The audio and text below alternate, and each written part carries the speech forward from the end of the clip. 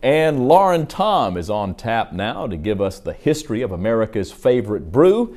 And this time, Lauren, you're actually talking about the kind of beer we can drink. That's right. We're talking about human beer, and just in time for football season 2. Well, it's one of the oldest and most consumed beverages and is probably as old as agriculture itself.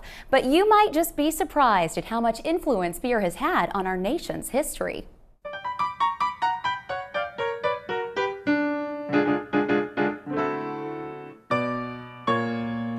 It all began when nomadic hunter-gatherers discovered that rain-sodden grain, when left alone for a while, made a beverage that had magical properties.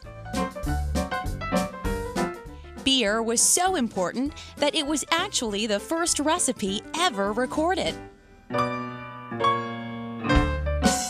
Beer even played a role in the Pilgrims' decision to land at Plymouth Rock. You see, they had planned to sail further south to a warm climate, but they ran out of beer on the journey and decided to stop there instead.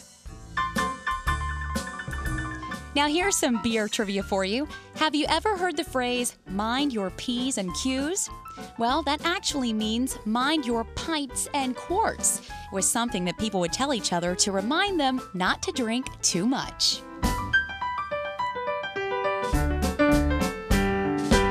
2008 marked the 75th anniversary that beer became legal in the U.S. after Prohibition.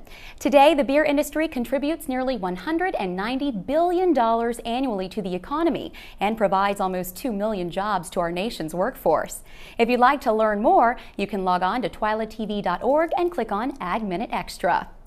Now for Twyla Trivia. Last week we asked you approximately how many peanuts are in a 16-ounce jar of peanut butter. The answer is 770. Now for this week's question. Which country has the most brands of beer?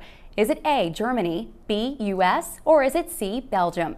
Log on to twilatv.org to submit your answer, and we'll draw a winner from all correct entries and send you a This Week in Louisiana Agriculture coffee mug, which you can even drink beer out of if you'd like.